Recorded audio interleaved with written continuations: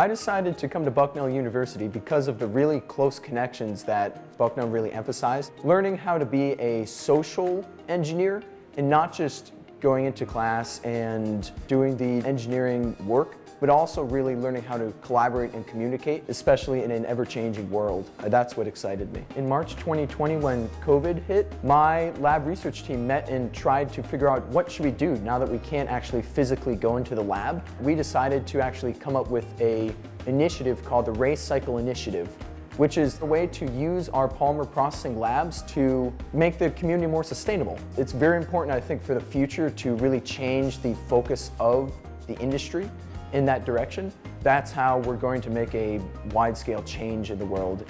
The Race Cycle team is about 9 students. We inspire the Bucknell community to collect any recyclables that they typically can't recycle, and we process them using Bucknell labs in order to learn a little bit more about the characteristics and then also make them into Bucknell-themed products to give back to the community. Another team I'm a part of on campus is the Bucknell men's crew team. And I really love rowing, and I really love the guys and ladies on the team. And it is a big part of, I think, who I am and my identity at Bucknell.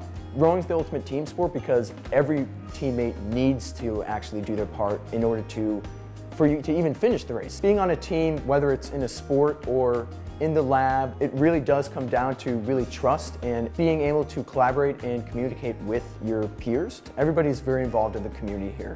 And really, I think because everybody's very involved in the community, it's very tight-knit, and you really learn how to, problem solve and create change together.